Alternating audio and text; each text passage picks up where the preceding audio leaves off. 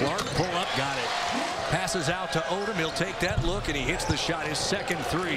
Well long on that. So now Brown. The pass inside and the basket.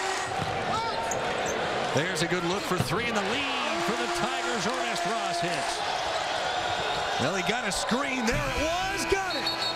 What a play off the inbounds for Vanderbilt. Brown can't get free. Not the shot they want. Williams got the three. Nice pass. Wide open West. Clark got it.